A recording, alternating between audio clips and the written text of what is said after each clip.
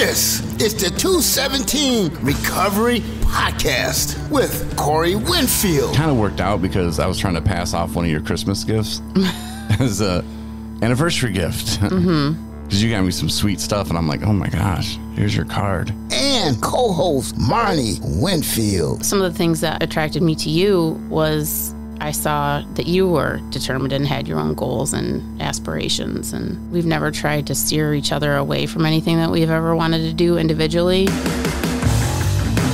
It is the 10th of December, 2022. My name is Corey Winfield. My name's Marnie Winfield. And this is the 217 Recovery Podcast. A little special intro there because, well, this is the last podcast we're going to do before it's our 2-year anniversary. Oh my gosh. So I went back to our 1-year anniversary, and it was from that show that I took that from. So That's good stuff. yeah, this year, I don't know. The second year is just like we've already done it, you know? So it's just, here you go. Should we talk about what we did with our cards? Yeah. Okay, this is something that I think that we're adulting. It's a trick of the trade. Yeah, welcome to the Recovery Podcast, everybody. This is what we teach. These are moments we have in life. You know, we're in recovery and we're at the store, and we had an event that we had to do, and then we went to the store afterward. And I said to you, joking but not, hey, maybe we should get our anniversary cards tonight. And you were like, oh my gosh, I was thinking that. Well, what'd you say? I said I was thinking the exact same thing, but I was going to distract you and go back to the aisle and get it, because I was like, I don't want to see him picking out his card. That's kind of cheesy. But I was like, you know what? Let's just do that. Yeah. And then first of all, I'm not a big fan of cards. He's not. I just don't see a point in them. You throw them away later, and they end up in some box that you throw away later. I mean, maybe, you know, I'm okay. There's one for my grandma that I have that I'm like, okay, I'm glad I kept that one. But if I kept every single card that people would give me, that would be just silly.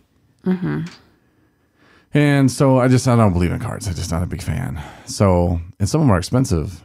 Yeah. That one I was about to buy you was real expensive. It was like $8 Yeah. for a card.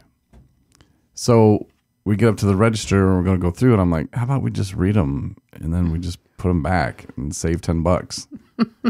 I mean, I'm like, as ridiculous as that sounds, he might be onto something here. it sounds like, you know, they're just cards. Uh-huh. We kept our 1st-year anniversary ones. We did. So our kids and grandkids can throw that away one day.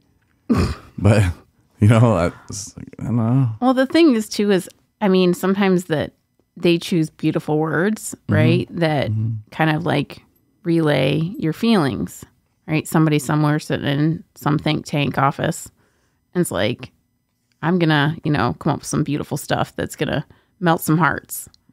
And it's all good stuff, right? But at the same time, I mean, if we can reflect how we're feeling on our own, you know, then who needs cards? Yeah, we tell each other this kind of stuff all the time. Yeah. And we know it. So it's like, I don't know. So it saved us $10, and Yeah. I'm glad. You still kind of look like you're having some reservations about it. Like, oh, I don't get to open a card. Well, no, it wasn't that. It was kind of like a symbolic thing, like something to open, because we're not doing gifts. No, I got a gift for you. So Yeah. anyhow, there was So- a whole like, you know, presenting something to open. So, but that's okay. I get it. And yeah, made sense. So we kind of had our moments, our Hallmark moments Yeah. right there in aisle 12, Meijer grocery store, 2 days prior. Yeah. We're Well, like, aw. Daddy's not bringing home the bacon right now either. So it's, you know, like $10. Yeah. So that's what we did. Yeah. So it can be done, you know. And like I said, we do tell each other this kind of stuff all the time. So really, Yeah. not to be cheesy, but I'm just saying. Right. But So- make sure don't take this and run with it, because it might not be for everybody. Yeah. Kind of needs to be a group decision. Maybe even if you guys are shopping together and like, hey, I have a really good idea. Let's pick out the most perfect card for one another, and then share them in a nice corner of, I don't know, the pet aisle or who, you know, whatever's most relatable to you in your relationship. We can save $10. We can get that really good frozen pizza. There you go. You know, whatever. Gotta pick and choose your battles sometimes. Hey, but if you just got so much money you don't know what to do with it, to just buy whatever. Yeah, buy some right. cards. Go for it. Yeah, but if Don't you're- let us get in your way. If you're like, wow, Christmas is coming and damn, we don't got that COVID money no more. Like, what are we supposed to do? Right. Yeah, then you got to cut corners. How you got to cut corners? So It's not like we were, open up chips in the chip aisle and leave in the bag. It was just their words. And it was already, I mean, the cards are open, right? For you to yeah, browse. We just chose to browse together. That's all. being smart. Yeah. Pass that on to Governor Whitmer. No, but we had an event tonight we had to go to. It was really cool. It was Addiction Treatment Services. They put it on the porch. It's like their community center, and it was really cool. It was a talent show, and I was approached, I don't know, a couple months ago by Adam, a good friend, Adam Newth, and he was like, "Hey, will you do some comedy at the talent show?" And I was like, "What? Like stand-up comedy?" And he's like, "Yeah." And I was like, "Yeah, hold on. If this, because I've been talking about doing this stand-up comedy thing for a while." And I was like, if this girl, Hannah, who went with us to Lansing for the UFAM rally, she said that she was a comedian. I thought, well, if she goes on, then I'll do it too. And he said, okay. So he reached out to her and she said she would do it. And I was like, all right, well, I'll do it too. Figure I'll get some pointers from somebody who's a comedian, because I'm not a comedian. And then she backed out last minute. And I think it was like on Wednesday is when I found out. I'm like, what? I was like, you got to be kidding me. And at first I thought, well, no, I'm not going to do it. I was like, well, I already committed to it. I have to do something. That's right. It's what you say. And then it dawned on me that our friend Jacob Sparks, he did the most recent Spotlight video. And I met him when he was in treatment, and he's doing great. He's got 2.5 years clean. And he started doing rapping and stuff, and he did pretty good tonight. But he came out, because I said it to him, and then he was like, hey, I'll be there. I'll see you there. And I was like, cool, you're going to perform? He's like, yeah. And I sent it to Adam Brothers from the Stone Soup podcast, but he didn't. I don't think he was, I don't know. And he does music, Yeah. too. I don't know if he was busy or what. But Jacob, last minute, was like, all right, He killed it. I'm going to do it.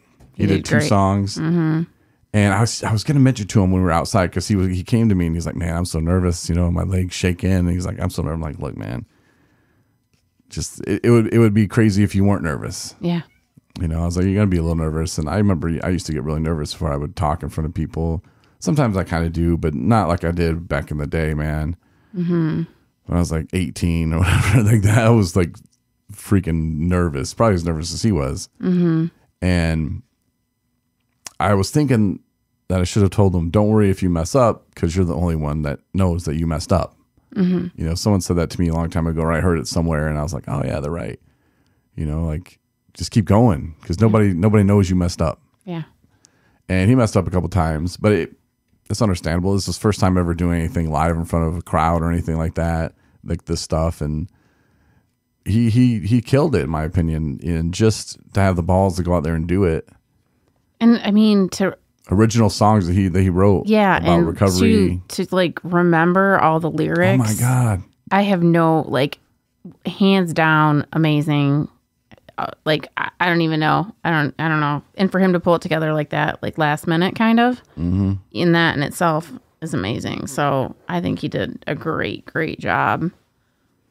Yeah, he did. I was proud of him. I told him And that. if you actually, you could make out majority of the lyrics. How some rap songs were like, wait, what? I don't even have no idea what that person just said. But you could keep up with the lyrics of it, and they were all just so super meaningful that's what made it 10,000 times cooler. Yeah. And the audience that he was, that he was performing in front of, just, heart melting amazingness. Yeah, they had his back for sure. And what a great place to do his first, concert kind of, to perform his songs live. I mean, what a perfect group of people, recovery community, and place that he holds dear to his heart, because it was where he went the last time he went to treatment. Yeah. And the main players, like the staff, a lot of the staff of the treatment center when he was in the treatment center and wrote that song, the first song that he performed. He wrote it while he was there, like in the 28 days or whatever he was in treatment, and performed it while he was there. And so for them to hear that again and see him 2-some years later, you know, still sober, like that's the kind of stuff that makes us love our jobs.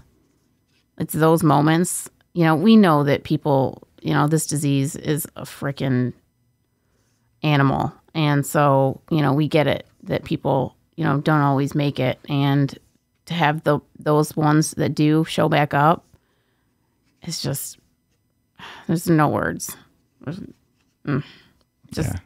Yeah. Like that's when you know, like that's why we do what we do. You know, Yeah. I see people like him. I see people like Adam Stevens, and you know, people that have made it, are making it. You know, and people that I've seen struggle. You know, I've seen Adam struggle a lot more than I've seen Jacob struggle, but it feels good to see these guys. And Jacob, I remember when he was in treatment, he was showing me those songs that he was writing, and I kept telling him, man, like, go for it. I introduced him to NF. He had never heard of NF. I was like, dude, listen to this NF guy. Like, he's sings about positive stuff, and he was like, man, I just really caught on, and I love that guy, you know, and I want to do something like that. And people like would laugh. Oh, do you think you're going to be, man? Jacob didn't care. You know, he put that stuff to the side, and he was going to go after what he wants to do. And I told him while he was in there, man, people laughed at me when I was like, I'm going to start a podcast. They're like, okay.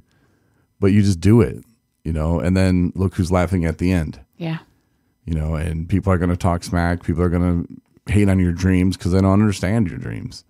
And to have that positive influence in your life, those goals that you chase after is what keeps you sober.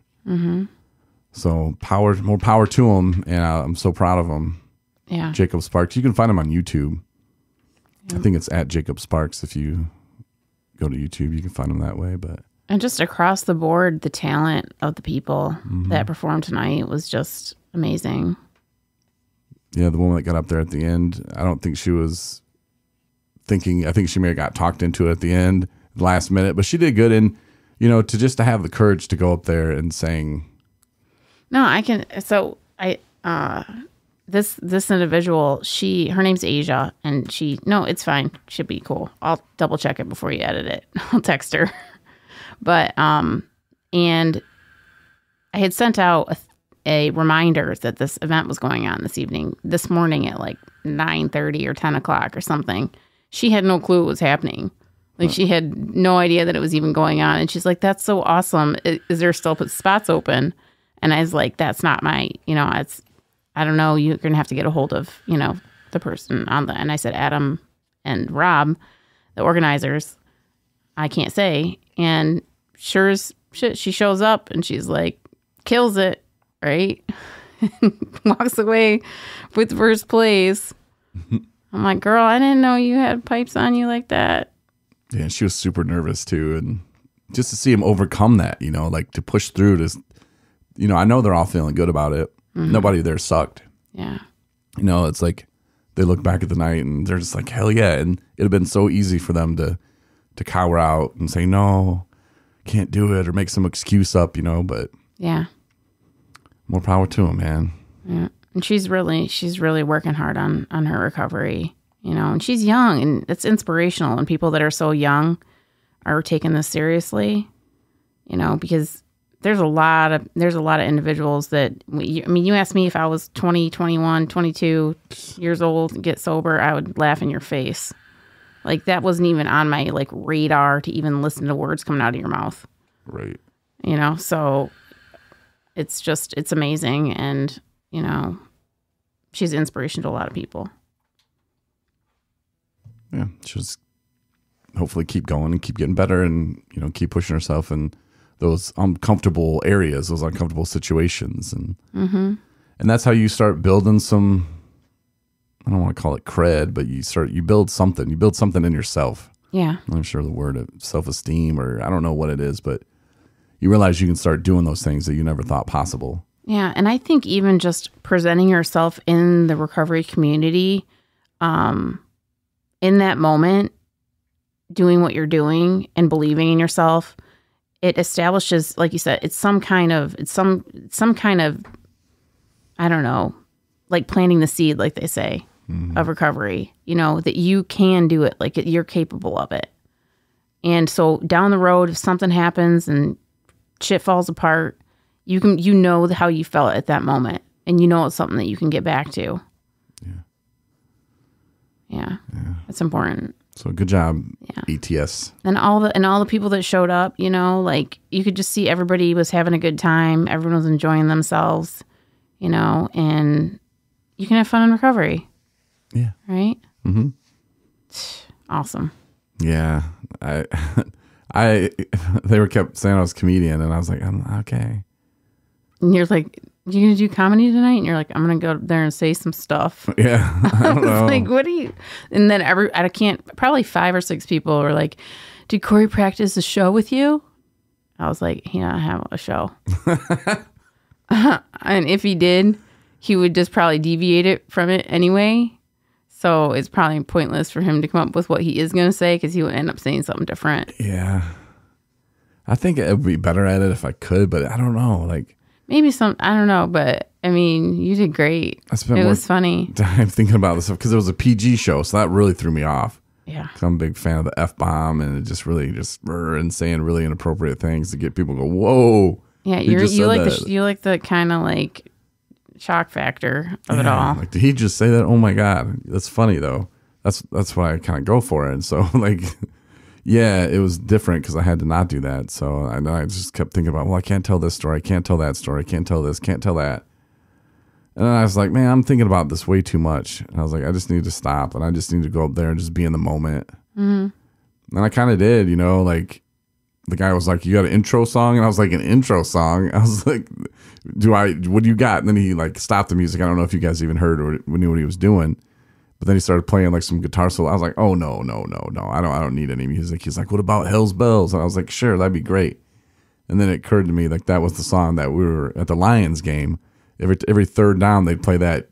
Down, down. They'd be like, third down. Mm-hmm. So I kind of started with that. But yeah, I don't know. And then I just kind of went from there. But it was fun. I like talking in front of people. Yes, you do. It's fun. But it was challenging. I had a kid in the front row. Two kids in the front row, like kids, and I'm just like, oh. Yeah, they were, what are they, like? Let's say 4, maybe. 4 or 5? 6. Yeah. Yeah, it was tough. Tough crowd. But it was fun. And, I could have backed out. My back hurt in the last 2 days. I've just been laying in bed. Yeah, I was like wondering this morning, I'm thinking like, I'm afraid to wake him up and ask how he's feeling, because he's going to have to pull himself together to get to this thing tonight. I don't know how to break it to him, but I'll wheel you in there, honey. It comes down to that. I was just like, I need to get my back better, because my back just Thursday, I was walking through the house and I'm like, oh no. And anybody with back problems, that feeling that and you could just be reaching for a pin, whatever. I've thrown it out, wiping my butt. Like, it's the dumbest thing. I'm not like, hey, go lift that 200-pound sack or whatever. Okay. Yeah. No, that's fine. Yeah. Oh, grab me a napkin. Oh my God, my back. Yeah. And I had one of those moments. And I'm like, oh no. And it was like in the middle of my back. And normally it's to the right, the one that goes down my leg, the sciatica one. So this was kind of a different one. I've had it like once, maybe twice before. But I just was like, man, I got to get better. Yeah. And I was like, I'll just rest. Yep. And I did. So, yeah, I'm glad I could get up and pull it together and do it. But, yeah, when you commit to something, you got to do it. Definitely a successful event, though. Yeah, I'm just glad that we were a part of it and that we were asked to be there. At least I was. Yeah. I mean, you had to. What are you going to do next time? I don't know. My mom asked me that. Haha. She's like, why weren't you in the talent show? I'm like, Mom, what would you want me to do? She's like, I don't know. Yeah, lots of talents. What would you do? I don't know. Tell jokes. Bake a pie. Bake a pie. You could tell jokes. Like, you were thinking about it probably just as much as I was. Oh, I think a bunch of funny stuff all the time. You're like, you should say that and this. And you were like, want me to talk about the sperm bank or something. Oh, because I was talking about how people complain about how they can't pee in front of other people. Mm. Like, like all this fertility stuff we're going through, and this is just being completely transparent, right? Yeah. And I'm like, yeah, you think you guys got it hard with, stage fright. You got to pee in front of somebody. Imagine if you had to give somebody a semen analysis. Mm-hmm. I don't feel bad for you. Yeah. I thought about stealing that joke from you, but then I realized I couldn't pull it off either. Yeah, I go to the doctor and they're like, here's a cup, and there's a bathroom. And I'm like, we're in there just working up a sweat. And I'm just like, this is not happening. Like, I can't do this here. Like, this isn't, I'm in a bathroom and I hear people out in the hallway. Somebody tried coming in the bathroom and I just can't. Sorry. Here's your little cup back. We'll try again next time. I know you were so mad at me that day. But I was like, there's nothing I can do. That was not happening in that bathroom. I don't know how anybody does that. Here, go twist one off in the bathroom. Okay. That'd be weird if you come back when it's full. I'd be like, what are you doing? What kind of person are you? I have no idea. It was too much for me. So I was like, yeah, that joke wouldn't even work because I couldn't perform either. So yeah, it was tough. That's for sure. But it is Saturday, and tonight on the Intimacy Game. It's Saturday night, and that means one thing. They're both gonna answer questions honestly. It's time for the Intimacy Game. Corey and Martin. Draw a question from the box, and we're gonna answer it honestly. Here on the Intimacy Game. It's time for the Intimacy Game. Voted best intro in the world. It sounds like something that'd be on like Saturday Night Live, like a skit. I don't know. Well, I was voted most likely to be on Saturday Night Live. Yeah. Back in high school. Believe that. All right. So I'm going to ask my question first. Okie doke. All right. What love song best describes our relationship? So that would be Our Wedding Song by Bryan Adams. I'll always be right there. No, that's the song you walked down to. That's Our Wedding Song? I know it's our wedding song, but it's really beautiful. That was a question. I know. Okay.